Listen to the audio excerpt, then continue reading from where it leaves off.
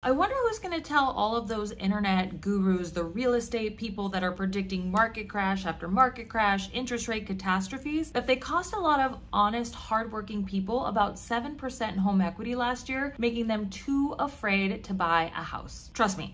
I understand as a loan officer and a content creator how challenging it can be to want to buy a house when interest rates are at 8%. But when the conditions are in your favor, when there is low demand, that's when you take the opportunity to negotiate lower prices, closing costs, repairs. I mean, you can really get a deal when there are fewer people in the marketplace trying to get the home that you want. And now that interest rates are coming down, we are starting to see all of those bidding wars coming back, people getting aggressive on offers. And when that happens, people are willing to waive their appraisal rights, their repair contingencies, inspections. I mean, it's nuts, you guys. And I will tell you that as a content creator, one of the things that pisses me off the most is how people will use your fear to get views. It's not real tactical money advice. They'll give you these market predictions that are based in feelings.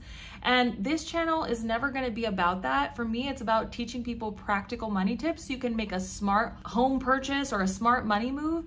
And so I get that the channel will never be viral, but gosh, you guys, the window for opportunity to still score a deal, it's running out. I mean, it's probably days, if not weeks. And so I hope you listen to this video. I hope it's informative. I'm going to be talking about some market predictions for this year and some money strategies that have stood the test of time, because I hope that this year will be the year that you take the plunge, that you invest in yourselves and you start growing wealth. All right, guys, Lizy Hoeffer. I work for Cross Country Mortgage. I'm a residential loan officer and I teach practical money tips so that you guys can become successful homeowners. If you like today's video, don't forget to like, comment, and subscribe, and maybe share it with a friend if you really find it helpful. I want to jump into this video by talking about interest rates. I think it is so important, guys, when you're talking about anything financial, that you follow people that have advice that's rooted in actual data. And don't be afraid to ask follow-up questions. I typically find that these gurus will crumble if you ask them one or two questions about the topic they're preaching on. And what's important is that they have actual data metrics for when their predictions will come true. Now, none of us are clairvoyant. We're giving you our best advice based on the information that we have. But if it isn't rooted in data, it's a guess. And so I see a lot of realtors and I see a lot of loan officers talking about when and how much they think interest rates are going to go down by. And I think that's really scary territory because we have no guarantees in this. There are some correlations between when we see historically interest rates come down, but they're not tied together. Like, for instance, a good example of this is the election. Historically, during election years, we've seen some interest rates go down, and that's because election news and commentary has impacts to the stock market. Generally speaking, when the stock market is not performing well, investors will take their money out of the stocks and buy bonds and mortgage-backed securities, which improves rates. Also, historically, when we see lower unemployment numbers, we see improvements in mortgage-backed securities and then lower rates.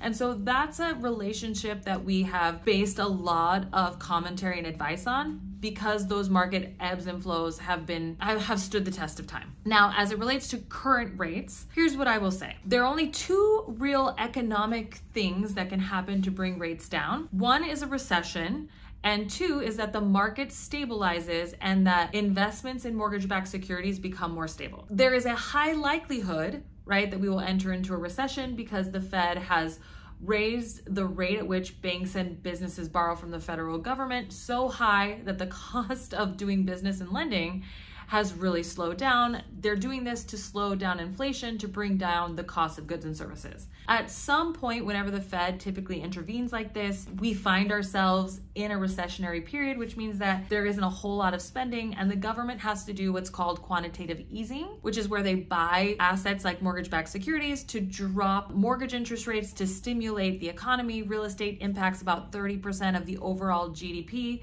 in terms of all of the different verticals that it impacts. So real estate is definitely a place that we see the Fed buy to stimulate spending. I think that there's a good likelihood of that. Now, the second is just that the economy stabilizes itself. So there is some talk that, hey, we're gonna have what's called a soft landing. I don't know if you've heard this in the news, which means that they've done all of the measurements possible so that inflation is slowing down and slowed enough that there isn't going to be this huge wave in unemployment, that there isn't going to be this huge wave in businesses going down, and that we will start seeing a slow subset, right? So we'll start seeing the economy kind of stabilize and settle. If that were to happen, it's hard to say when interest rates will stabilize, but usually what happens is that investors want to see pretty significant long-term yields, right, that are comparable with bonds. And the reason that right now there's very little appetite is because you've heard maybe in the news about the inverted yield curve, which is where shorter term bonds are actually pay better and higher interest than longer term bonds. And that is because the market and investors believe that if they put their money in shorter term bonds,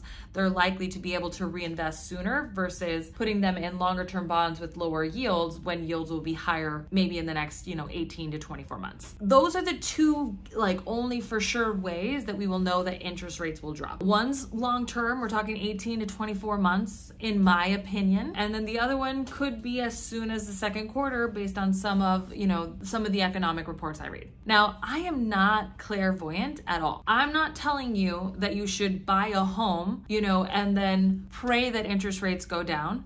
What I am saying is that if you can safely afford to buy a home when interest rates are high, you have stronger negotiation leverage. So what people didn't really grasp was the concept of supply and demand. It is true that interest rates were super high, and it is true that demand significantly declined when interest rates rose. But what wasn't really being talked a lot about was the fact that the number of houses that were available for sale was very, very limited, and limited even before interest rates got so high. We have been in this position where we have underbuilt for a really long time, mostly because of the Great Recession, and it never kept up with population growth and family creation. And so we always had a disproportionate number of houses to the number of people that need them. And right now people are willing to live together.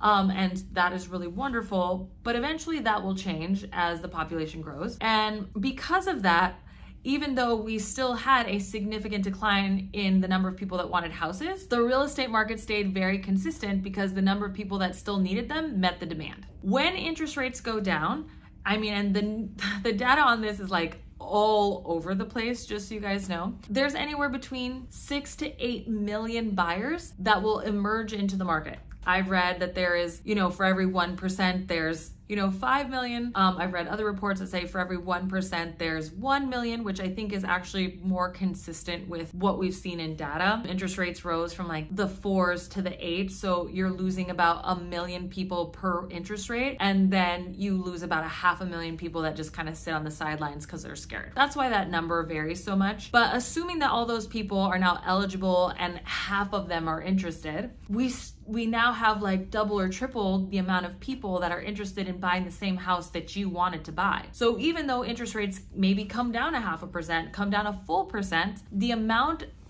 that you would pay for that same property in 6 months to a year from now is going to be significantly higher, and the conditions are going to be significantly more challenging than they were when you had fewer competition. And so that was why I kept saying it was important to buy when your budget says it's ready, because you start that equity journey sooner and you get to lock in that price. And so should interest rates come down, you take the advantage of getting the better price, the lower closing costs. People pay less in repairs, less in actual closing costs. You can even get people to do upgrades, pay for buy downs.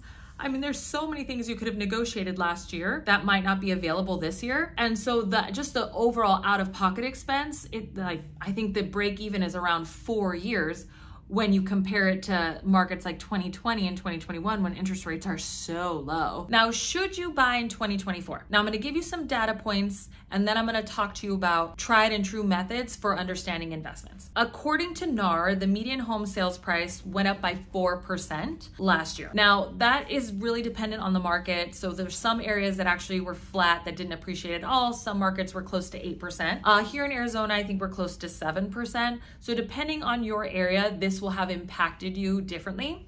But let's assume it's 4% and you put down 3% or 5% as a down payment. You have either achieved 100% return on your down payment, or you are close to 100% return in 1 year on your cash investment. And so what's interesting about that is that if you applied that same methodology to a stock or to a bond or to Bitcoin, you would think that was an awesome investment, right? Anytime you can get almost 100% return on your money in such a short period, That's amazing. Now, real estate, you leverage the total value of your home. That's what it appreciates against versus your cash outlay, which is why the returns are so strong. Then the second thing you have to consider about the data that's available today is that we currently have a 3.5 months, so 3.5 months supply of properties. Now, this is a nationwide stat, and that is technically a seller's market. A seller's market is somewhere between, 4 to 6 months, depending on your area. Because we are under that marker, right? When it becomes a seller's market, you typically don't have as much leverage in negotiation power. Now, we're still kind of on the higher end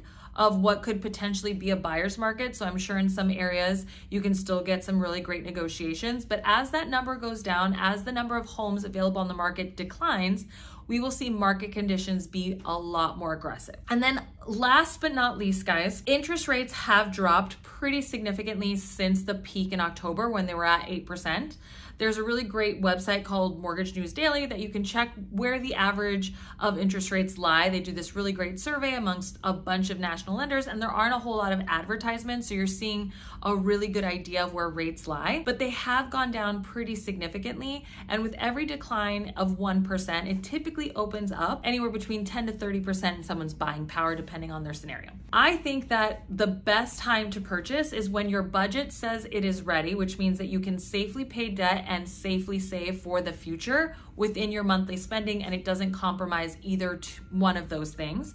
If you find that you are living paycheck to paycheck because of a home purchase, you may want to reconsider, or you may want to reconsider the strategy. So a couple things, if you don't feel like you can afford to buy a home. One, can you do a generational house? Lots of homes, especially in Phoenix, which are now allowing for, another dwelling to be added on to the back of our homes, can be generational housing where you purchase a house with maybe your siblings, or you purchase a house with your parents and you guys split the residence, or somebody lives in the guest house or somebody lives in an accessory dwelling. But that is one consideration to be able to afford a house with your family. Another one is going in partnership with a friend. I see lots of people buy homes with their boyfriend, their girlfriend, their best friends, their roommates, and they make that first investment together. I know that, back in 2006, I wasn't totally ready to purchase a house on my own. I partnered with my brother to make my first investment. So you'll want to look into that. Just make sure that you have a good plan for the property.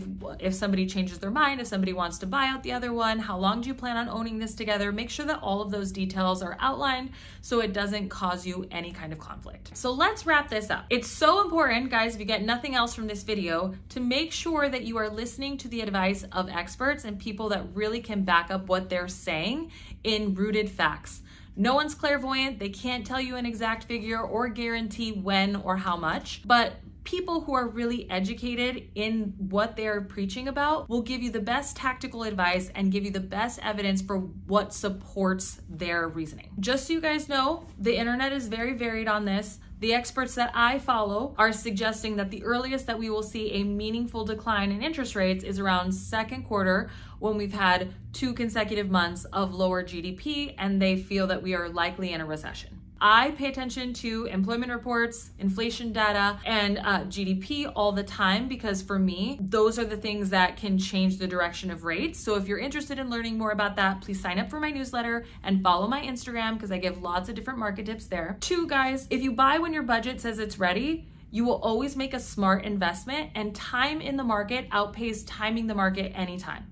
Last year was considered one of the worst years to buy because of 7 to 8% rates, and people made a lot of money on their investments and are going to continue to have that investment appreciate the longer they own that property. So just remember, markets ebb and flow. No investment is guaranteed, but housing at least gives you the utility of use, so you can live in the property while it earns equity. So last but not least, guys, understand what you want your money to do for you. Do you want to make investments that cash flow? Do you want to make investments that appreciate? Do you want to make investments because you believe in a company and you understand what its profits are doing and how long you plan on owning it? Understanding a good financial buy box for your money is what's going to help you make informed decisions and help you go against the grain when everyone else decides that it's not a good time to buy. Always remember that supply and demand really work in any kind of economy, in any kind of environment, with any kind of investment. And so the laws of supply and demand were very evident last year. It didn't seem to make a dent in the number of consumers' opinions, But I hope that you hold this true. I hope you Google those concepts. And if you have any questions, guys, at all on anything I talked about today, go ahead and leave the comments below. I'm happy to help you guys. And let's make 2024 a great year for our money and real estate.